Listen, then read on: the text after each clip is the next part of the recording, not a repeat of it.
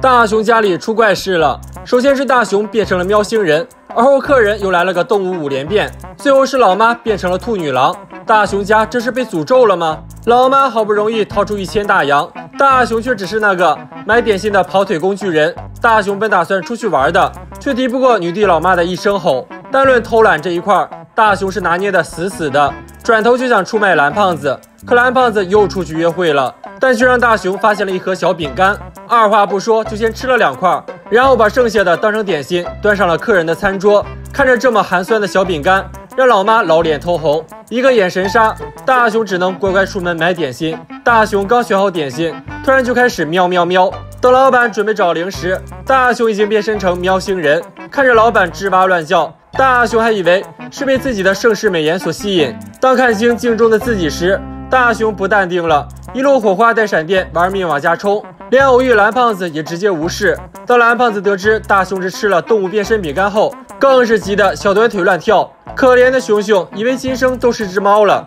但饼干的变身效果其实只有5分钟，大雄又变回了帅气的大雄。可更糟糕的是，大雄还把饼干端到了客人的餐桌上，疯狂往家跑，却遇上了最不想见到的人，被邀请打棒球。可现在是人命关天的时刻，大雄可没那闲工夫。胖虎拎起大雄就要重拳出击，可大雄在此时变身，一声河东狮吼，吓得俩人撒丫子就跑。小夫还不忘回头确认下眼神，回到家一确认，竟然被吃了5块。大人是真不给大雄省心啊！蓝胖子更是直接进行了一番深入的检查，气得老妈直接把俩人轰出了屋子。可阻止饼干起效的办法又没有，俩孩子只能把门口盯梢了。客人笑着笑着，突然大嘴一咧，吓得俩熊孩子精神抖擞。饼干即将生效，大雄冲进屋子，就要带客人参观下家里味道最重的地方。此时的客人已经变身成马，大雄二话不说，把客人推进厕所，还不忘锁上门。老妈看点心还没准备好，无奈的只好自己去准备。就这么一会儿功夫，客人已经恢复了。老妈端上点心，客人刚一口下肚，又开始打起鸣来。俩熊孩子再次被吓得精神抖擞，决定故技重施，拉客人去参观厕所。老妈这次是真的忍不住了，那大雄只能使出普兰 B 了，忽悠客人有他的电话，电话的那头就是蓝胖子。蓝胖子决定跟客人谈谈国家开放3胎政策，他有啥想法？给客人尴尬的，国家又不给安排媳妇儿，哪里来的3胎？客人再次恢复正常，大雄总算舒了一口气。可客人跟老妈没说2句话，又开始怒目圆睁。大雄赶紧拉上窗帘，蓝胖子还不忘摘下老妈的眼镜，让老妈彻底变成黑眼瞎。在模糊中，老妈还是察觉到了异样，夺回眼镜再次戴上，正好赶上客人变身回来，大雄再次逃过一劫。老妈和客人观赏着窗外的风景，客人却突然变成大猩猩。这次大雄两人只能充当人肉挡板了。老妈这次是真的忍不住了，就要给俩熊孩子点颜色看看。客人也很识趣的准备离开了。看着客人的离开，大雄两人本打算保驾护航，可客人却再次变身青蛙，改用4条腿蹦回家，那速度也是刚刚的。外面的危机算是解除了，可家里老妈的怒火估计燃得正旺。还好老爸出面决定当挡箭牌，可老爸刚进门就传出一声鬼哭狼嚎，老爸不省人事。原来老妈也吃了饼干变成了兔子。小伙伴们如果可以吃动物变身饼干，最希望变成什么动物呢？不要走开，下集更精彩。学校里惊现巨型蜥蜴，公园里出现剧毒眼镜蛇，小夫甚至抱着大猩猩喊他叫胖虎。如此多的猛兽出没小镇，这个锅到底该谁背？财大气粗的小夫连展示动物园旅游都用的40寸大彩电，胖虎羡慕到重拳出击，直接拍晕小夫。蓝胖子给胖虎也打上了猛兽的标签。大雄说自己要和动物亲密接触，蓝胖子呢必须宠着大雄，掏出了食物图鉴，轻轻一拍，静香就被小熊猫迷得神魂颠倒。大雄3人放出了一堆动物，大雄动物园就这样开业了，童叟无欺，只要10元。蓝胖子还友情客串起狸猫，但大雄总觉得少了点什么，原来是少了大型动物。瞬间动物园被大雄放出的鸵鸟搞得乱成一团糟。要不是长颈鹿是素食动物，倒霉的可就不止神城先生家的盆栽了。蓝胖子赶紧把大型动物收进了图鉴，并想到了一个好地方开动物园。这边的小夫和胖虎被野生动物园的招牌吸引，可没走2步，小夫就被撸了一下。本以为是胖虎缠自己的身子，可回头一看，居然是大象，吓得俩人撒丫子就逃。又遇到了犀牛，那只能继续逃。眼看前方有个伟岸的背影，可却是只怪鸟。吓得小夫抱着大猩猩就喊妈妈，眼看两人就要变成午餐肉，大熊三人闪亮登场。原来这些动物都被蓝胖子为了淘汰狼饭团，虎父二人也想跟动物来个亲密接触，但两人的目的可不单纯，直接放出了土拨鼠，一波送走了蓝胖子，趁机拿走了食物图鉴。两人决定来点刺激的，直接放出了河马。可怎么看河马都是温顺的动物，可下一秒河马张开40米长的大口，就要把两人当成午餐肉。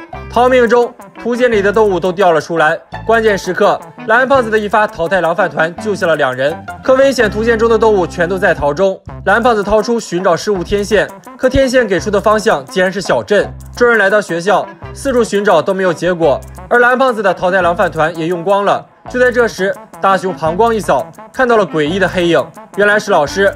老师一看到熊孩子，就开启说教模式。这时，巨型蜥蜴从后门爬出，众人直接无视了老师。胖虎抓住蜥蜴的尾巴，就要来个过肩摔，可他听说蜥蜴的唾液有毒时，立刻觉得生命诚可贵了。众人被蜥蜴追到了厨房，蓝胖子突然意识到蜥蜴喜欢冷空气，于是打开冰箱门，瞬间蜥蜴变成了碳水宝宝。蓝胖子一个飞扑，终于收回了第一头动物。天线又把方向指向了胖虎家，小伙伴们拼命寻找，但大熊只想偷懒。可这座椅却变成了坐骑，张开巨口盯着大熊裆部，大熊吓得两脚瘫软。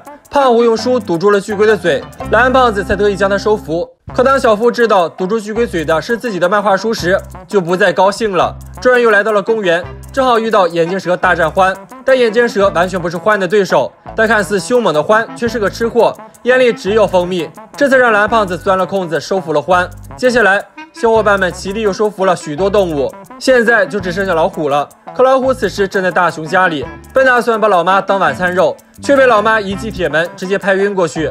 众人赶到时，老虎正好苏醒，众人被逼到2楼。小夫认为老虎和蓝胖子都是猫科动物，让蓝胖子上去说喵星语。眼看老虎步步逼近，蓝胖子吓得一顿乱扔道具，谁知歪打正着，猫薄荷让老虎沉迷其中无法自拔，终于收服了所有危险动物。这时众人才发现胖虎不见了，但隐约中却可以听到胖虎的声音。小伙伴们能猜到胖虎此刻在哪里吗？不要走开，下集更精彩。蓝胖子又现奇葩道具，如果对亲妈不满意，蓝胖子可以用行动告诉你，这年头老妈都未必是亲妈。女帝老妈的怒火生生不息，让大熊自生自灭。蓝胖子让大熊别相信老妈的鬼话，可大熊猛然哭泣。既然老妈冷酷无情无理取闹，大熊就要来场说走就走的离家出走。同样烦恼的还有静香，这个老妈阴晴不定，岂料下一秒人数凑到3缺1，家家有本难念的经，却有着相同的女帝老妈。三人来到空地，吐槽老妈那是丝毫不会嘴下留情。大熊更是认为自己是最不幸的小孩，这一个最不幸引发了众怒，谁人都觉得自己才是最惨的那个。蓝胖子是孤儿，当然不懂，但蓝胖子却有一个大胆的想法，拿出家庭组合箱，要交换妈妈，拿出众人照片，老妈的照片铺底，然后放上孩子的照片随机组合，大熊配静香妈，静香配小夫妈，小夫配大熊妈，只要不是原装老妈，谁当妈都不重要。再把照片放到盒子里就交换成功，岂料下一秒胖虎杀到，警告众人就当没看到。虎妈尖牙吃人，迈着成吨的怒气，虎子藏得再好也只是徒劳无功。蓝胖子吓得连句喵都不敢说，默默地拿出了虎子妈照片，这谁敢换？打开盒子放入照片，这样就算交换完成了。众人各回各家各找各妈，可大熊刚到静香家就临阵脱逃，火急火燎回到自家，可亲妈只当他是个过客，因为这里是小夫家了。推着大熊来到静香家，可见丈母娘大熊分外紧张，但静香妈让大熊赶紧进屋。大熊蹑手蹑脚进了屋，二话不说逃到客厅压压惊。蓝胖子让大熊入乡随俗，可大熊却担心小夫的安危。另一面的小夫同样心情忐忑，担心熊妈会变一拳超人，却不曾想超温柔。小夫吃着点心，吐槽大熊把老妈形容的过于夸张，大熊坐立不安，浑身痒痒。可静香的老妈却走出了第一步，对刚才的发火表示歉意。大熊都惊呆了，明明是个好妈妈，静香还如此挑剔，有钱能使鬼推磨。小夫妈怒砸1000元大钞，让静香忘掉刚才不愉快的事情，只要静香不生气，钱不钱的都不算事儿。躺在媳妇儿的床上，闻着媳妇儿的味道，大熊巴不得对静香的了解深入骨髓。可静香的玩具只有玩偶，大熊觉得好无聊。开门一看，静香妈正在打扫卫生。反正丈母娘未来都是一家人，大雄亲自上手，毕竟干活可比学习轻松多了。蓝胖子充当辅助，帮大雄打下手，岂料大雄飘了，就用水桶当帽子，搞起了高超的行为艺术。本以为会被骂，可老妈眼中只有担心。洗干净，擦干干，再换上干净的新衣服。可这衣服太娇羞了，静香妈一顿找，可通通都是可爱的小短裙。大事不妙，赶紧逃。只换人还是有些不妥。这时，小夫和静香也来了，三人来到空地，却各怀心事。大雄跟静香道明了静香妈主动道歉的事，静香也主动上缴了小夫妈的求和钱。小夫也让大雄好好反省下。看着老妈的笑容，众人都哭了。毕竟女人每个月都有那么几天脾气暴躁，比如刚才还拳拳到肉的虎妈，现在已跟胖虎打成一片。众人决定换回老妈。大雄忐忑地回到家，可就看到了静香妈。只因有件重要物品忘在了媳妇儿家。那么小伙伴们的妈妈是个什么样的母亲呢？